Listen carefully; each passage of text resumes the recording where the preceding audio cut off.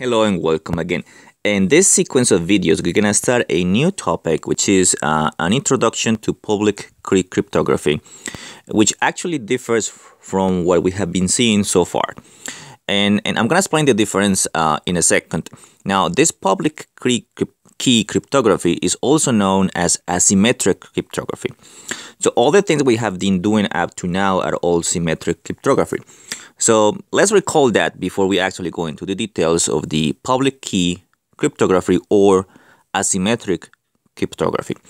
So what is symmetric cryptography? Now remember that the name symmetric comes from the fact that when you want to encrypt or you want to decrypt the message, you're going to use exactly the same key. Now, remember the setup we had before a long time ago when we started the class. We had Alice, that's the person who wants to send messages, and Bob, that's the person who receives the messages. So X here will denote the plain text, Y will denote the ciphertext, and the K here will be the key, which is the same key for encryption and decryption. So Alice will encrypt the message using the key. It's transmitted through an insecure channel here, which is denoted by this arrow here. And then Bob gets it and decrypts that with exactly the same key, and so he gets the plain text. Now remember, again, symmetric means is because we have exactly the same key for encryption and decryption, and that's what we have been doing all this time. So the algorithms we cover so far, which with the algorithms that are symmetric, that use the same key for encryption and decryption, are the stream cipher, which we saw at the beginning of the modern cryptography videos, the DES or the data encryption standard, which is symmetric cryptography or symmetric algorithm, and the last one we saw, which is the advanced encryption standard, which is also symmetric. It uses the same key for encryption and decryption. So all we have been doing up to now is just symmetric cryptography. And what we will do now, from now on, is asymmetric cryptography, or also called what I have here, which is public key cryptography. It's exactly the same. They're exactly the same thing. So what do we need asymmetric? Why don't we just do symmetric and do everything with symmetric cryptography? The reason for that is because there are several issues that actually I haven't mentioned to the whole class yet, because those are the issues that are concerned with the asymmetric cryptography. That's what asymmetric cryptography was kind of invented, in a sense, that is because there are some issues with the symmetric cryptography. So let's discuss some issues now. So the issues with symmetric cryptography are this: the key distribution problem. Now I'll explain this, and as this is actually very crucial, the key distribution problem. Now the key must be established between Alice and Bob. What do I mean by that? So here, let me go back here to the picture. Now, if Alice and Bob want to communicate, they first have to agree on a key. Okay. Now, how do they agree on the key? Now, they cannot simply send the key through the channel because it's insecure. Maybe you might think, okay, maybe they can meet and share the key. Sometimes that's not possible. So, for example, if you're trying to communicate with a person who is far away, but you cannot meet with them, and you want to encrypt messages, then sharing the key is not an option. Also, another thing is when you do, for example, online banking and all those kinds of things, you don't actually have to go to the bank to get your key. So the key must be established, even if though the person of the parties that want to communicate, they cannot meet to share the key. So that's the problem. The key distribution problem is that for the symmetric cryptography, we were doing all this time under the assumption that they already share the key. But how do we share it? And in the case, how do we share it in a secure way? So that is a problem. So the key distribution problem is a big problem in the symmetric cryptography. Once we establish the key, everything is okay. But how do we send the keys? Because if we had a channel that we can set the key safely, why don't we use that channel for all communication? The problem here is that the channels are all insecure. So we need to have a way to share the keys if the parties cannot meet. So that's the key distribution problem, which is a big problem here in symmetric cryptography. So that's problem 1. Now, problem 2 is the number of keys that you need to create if you want two parties to communicate. So this is a typical example. Suppose you have a network, so whatever you call that, network or a social website or whatever, and you have n users. So let's say you have 1,000 users, for example.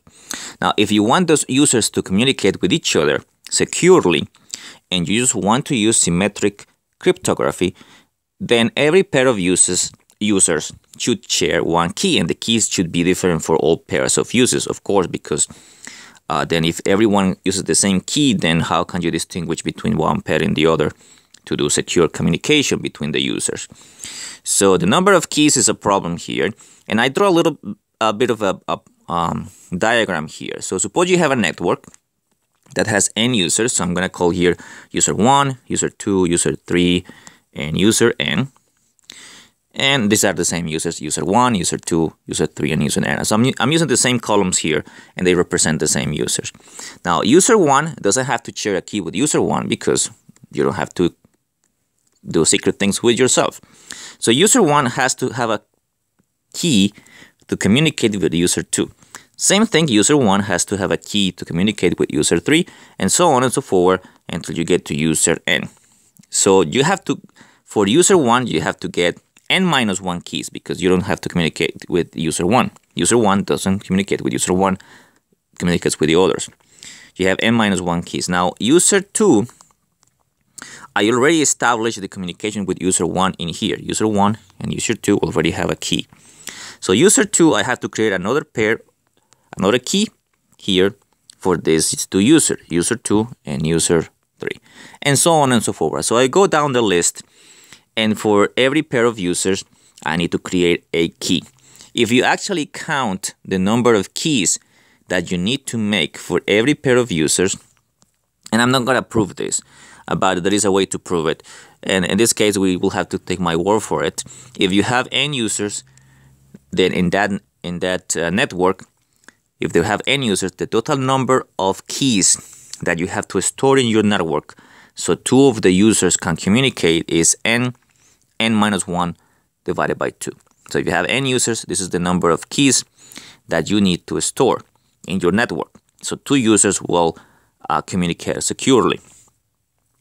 Now, for example, if you have 5,000 users in a network, which is very easily, for example, if you have a messenger, Yahoo Messenger, or Skype, or anything like that, could easily go over 5,000. So I'm being really kind of not realistic here. This number should be a lot larger. Now, if assuming that you have only 5,000 users in your network, then the number of keys you have to store using this number here will be 5,000 times 5,000 minus 1, because n is 5,000 divided by 2. And if you actually do the math here, you're going to end up with this many keys, only for 5,000 users. Now, you kind of should agree with me that this is too many keys to store. I mean, this is just for 5,000 users, I need this many keys. That's just way too many keys to store. So that's another problem. If you use symmetric cryptography for all communication, then we'll have first the problem of how do you establish the key in the first place between two users that cannot meet to share the key, and second, the number of keys just gets too big. There's another problem also, and the problem is there is no protection against cheating by Alice and Bob. And the reason for that is because Alice and Bob have exactly the same key, they essentially have the same power to create encrypted messages. So how can you differentiate between Alice and Bob if they have exactly the same key? Let me give you an example of this. So in e-commerce, so communication, buying things online or checking your bank account, and this is actually a big problem.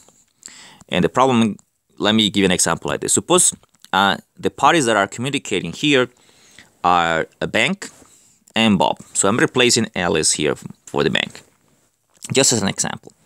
And let's say you're going to use symmetric cryptography. So that means that the bank and Bob will use exactly the same key for encryption, decryption.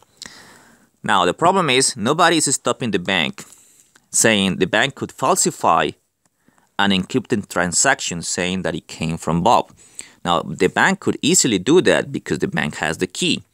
So the bank could self-create a message that says Bob actually sent me this message, encrypted message, saying that he actually withdraw some money. So in saying that it came from Bob, that can easily be done. So that's the problem. Cheating. Cheating is you cannot verify here that either party will actually be cheating, saying that the other person created that message. And that's the third problem of symmetric cryptography, cheating between the parties. The first one is, how do you establish the keys? The second one, if you use symmetric cryptography, there's just too many keys to store. And the third one, there is no protection against cheating. So there must be a way, another way, that we can solve all the problems. So the first problem is, there must be a way that we can kind of go over the problem of the key distribution. So how do we share the key? Number of keys. We need to reduce the number of keys for communication. It's just not feasible to have this many keys to store if you have end users. And the third one is cheating. Now, asymmetric cryptography kind of solves those three problems, and that's why it was created. So asymmetric or public key is a way to solve the problems of symmetric cryptography. So again, the last one is no protection against cheating by Alice and Bob, with the example of the bank. All right, so that's actually all I have to say about this introduction. Now, in the next video, I'm going to discuss a little bit more about the asymmetric cryptography. So this was just an introduction on telling you exactly why symmetric cryptography is just not enough. We need something else to solve all these three problems we discussed now. So in the next video, I'm going to discuss a little bit what is asymmetric cryptography, how do we approach it, how do we gonna solve the problem or the key sharing the key and all other problems. So in the next video, I'll discuss a little bit more in detail what public key cryptography is and how some of the problems are gonna be solved with it. So I'll see you in the next video.